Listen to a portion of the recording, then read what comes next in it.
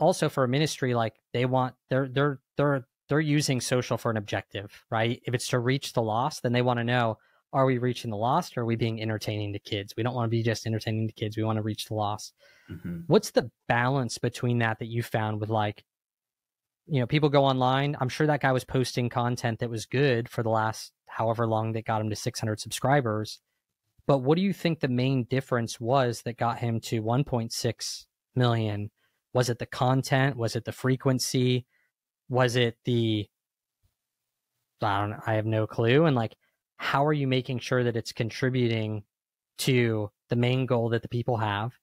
Because again, I feel like, if I posted my son, let's say, and I posted my son's video, and it probably has over 2 million views with like 500,000 likes.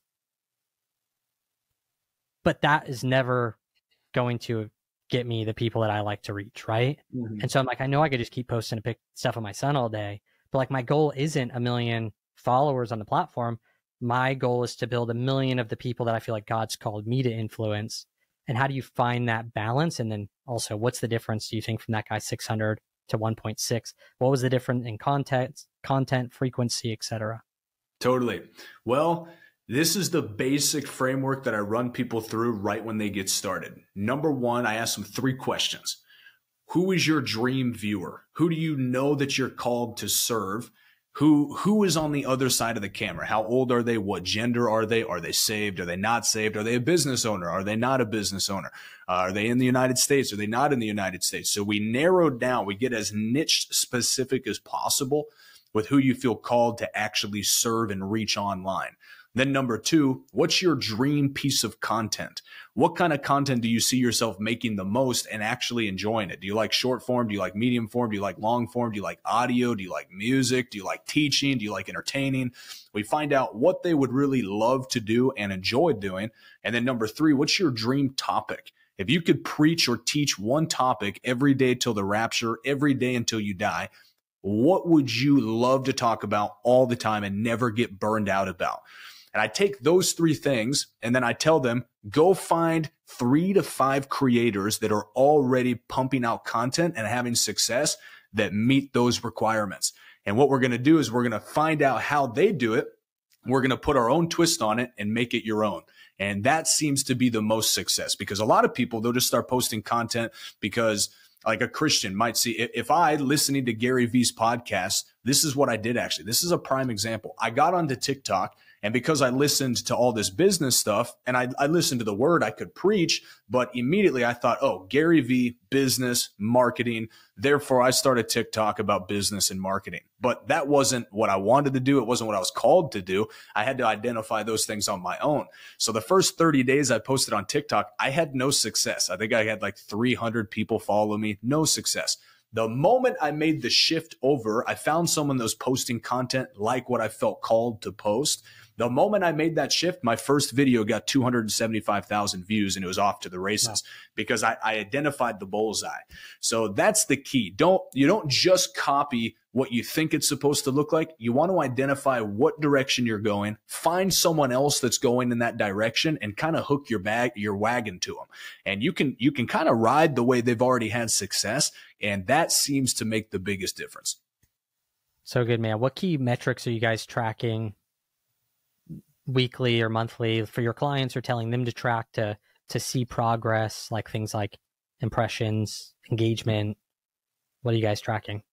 The 2 most important analytics to keep your eye on are, number 1, your click-through rate, and then number 2, your watch time. Those 2 are the most important no matter what. Now, other things will vary, your engagement, your likes, your comments, your shares. Those things, they do matter, but they're sprinkles on the ice cream. The 2 foundational things you should pay attention to all the time and get the best at is your click-through rate, meaning someone sees your title, they see your thumbnail, and they click through to watch your video. And then number 2, your watch time. So these are the 2 metrics that my strategy primarily focuses on. How to guarantee someone clicks on your video and how to guarantee they stick to the end, if not watch it more than one time. And if you can get a watch time over about 85–90% on short form content, you're almost guaranteed to get tens of thousands, hundreds of thousands of views. And if you can just get very high click-through rate on your videos, Combine that with high watch time, I mean, you're off to the moon at that point. And that's where we see a lot of the explosion. And then the key is, here's the golden nugget: consistency. If you can't stay consistent with it, then it won't work. So I always tell people, I can give you the strategy. I mean, I could take the horse to the water, but I can't make them drink. So doing it just one time isn't really enough. You know, you can have one video that goes viral, but it won't change the name of the game for you. You have to have consistent viral content, consistent content that's going out on a consistent basis and consistently reaching people. If you can just double down on consistency, it might be a grind. You know, I grinded for 9 months before I was able to leave my 9 to 5 and actually go full-time online. It was a grind. I'd wake up an hour early before work. I'd split my lunchtime in half so I could make content. I'd stay up an extra 3 hours at night to do live streams and pump out content. I know the grind. Trust me, I was in the hustle. And I know it. I ate dirt for about 9 months. But it was worth every moment. And if I could go back, I would do it all over again, because where God brought me now, I mean, I wouldn't trade it for anything. So it might be a grind. It might be a hustle. Anyone listening right now, you might be going through that exact season right now. Stay consistent. Now, one video has the capacity to change your life, but you need more than one. But it really does only take one video to really change things. I know a guy who posted 170 days. Didn't see any traction. I think he had less than 1,000 on YouTube. 170 days, posted 4 times a day consistently. On the 171st day, one of his videos went viral. Imagine, that's like a half a year without seeing any results. Imagine that. But then on the 171st day, he had a video, got like 20 million views, and it brought a surge of momentum through his entire channel, launched him up to a couple million subscribers, and his life was never the same.